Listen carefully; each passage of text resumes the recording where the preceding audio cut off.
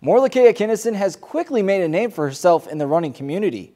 The former Waubonsie Valley track star finished her storied career at the University of Texas as one of only 2 women in history to score in 4 events at the NCAA outdoor meet in back-to-back years. The other, Jackie Joyner-Kersee.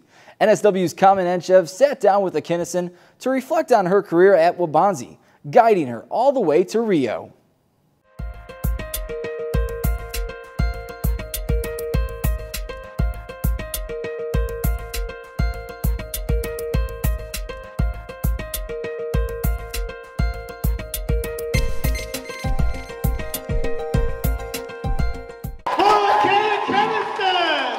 Morolake Akinosun came back to Waubonsie Valley a gold medalist as part of the 4x100 meter sprint relay.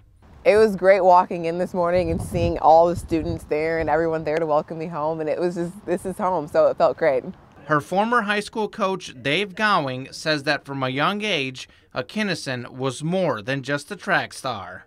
Just the best teammate you could ask for, vigorous worker, fantastic student, really nice kid, cared about other people, was willing to help the younger kids. He's an amazing person and an amazing coach, and he really cared about all of his athletes, and he put his best effort to make sure that all of us grew into great, phenomenal sprinters, and not just sprinters, people in general. And you don't get that a lot from a lot of coaches, and they just want you to go ahead and run fast or throw far or jump far or whatever it is that you do, but he wanted you to grow as a person as well. Akinosun won the 100-meter dash her senior season in 2012, only weeks after dealing with an injury.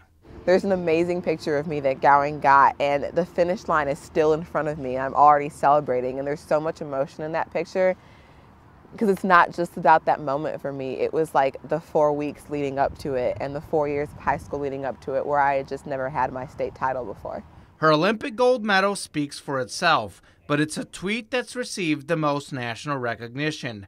While in high school, she tweeted that in 2016, she will be an Olympian, and since it became true, it's now gone viral, receiving more than 200,000 retweets and more than 25 million views on Twitter alone. I was not expecting it. It was really cool, but at the same time, it was kind of overwhelming. I've never been in that big of a spotlight before. Track and field isn't like basketball or football where people are in love with the athletes there, and it was a little bit overwhelming, but it was really enjoyable at the same time. I didn't know she put that tweet out, obviously, when she was in high school, but as the story came out, I'm not surprised that she would set a goal like that and accomplish it. If you know Morolake, you know that she is, when she says she's going to do something, she's going to do it. After the USA won the relay gold, Akinosun was quick to text her former coach. I thought that was really neat that she took the time to reach out to me in that moment with her family, and one of the biggest moment in her life in terms of track and field. That was really special for me that she thought of me during that moment. Both Akinosun and Gowing say that apart from maturing and becoming more confident, she hasn't changed since high school. The 2016 Waubonsie Valley Hall of Fame inductee hasn't forgotten home.